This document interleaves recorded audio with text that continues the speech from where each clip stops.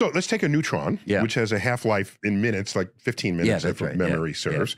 And after that amount of time, half the neutrons will have decayed into a proton, and if let's say if it's a regular proton, and then an electron, and an antineutrino.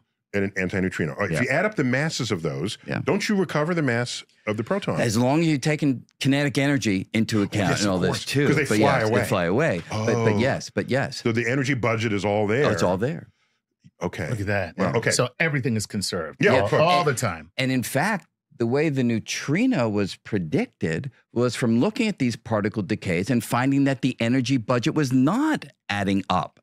And so the idea was maybe there's an invisible particle that's carrying away some additional energy. Was this Enrico Fermi? Yes. So what I like about this is he's wild. like, look, folks, I can't explain this. Let's make some shit up. Yes.